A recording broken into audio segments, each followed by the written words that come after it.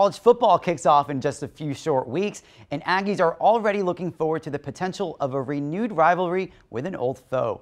KRHD News reporter Hannah King tells us how local businesses are keeping the competitive spirit alive.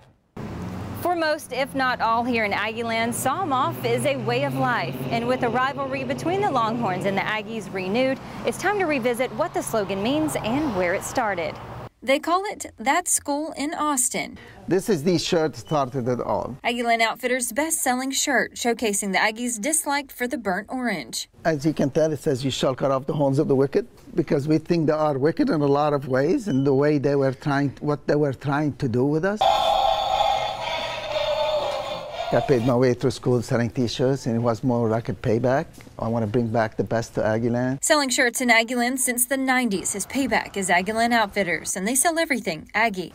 This is it. This is what made Saw 'em Off. Saw 'em Off was trademarked by Aggieland Outfitters in 2007. The owner says UT didn't like it and even filed a lawsuit. They said it's creating confusion. What kind of confusion it is? We're sawing their horns off. Fadi Kalau says it's important to remember why Aggies want to saw horns off the Longhorns. At one point, TU wanted to put us down. They wanted to be the only University of Texas. That's why you see that TU is Texas University. There's just another Texas university. They are not a University of Texas.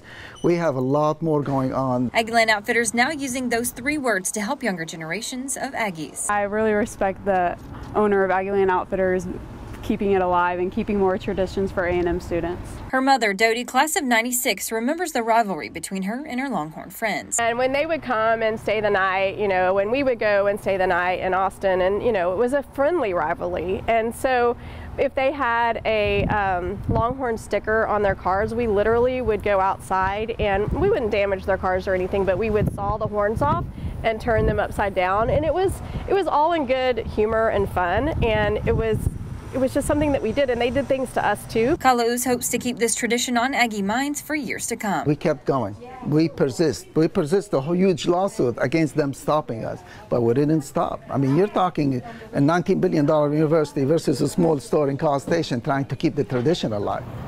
With flags flying, signs lit, and T-shirts stocked, this business in College Station is helping keep traditions alive. Reporting from College Station, Hannah King, KRHD News.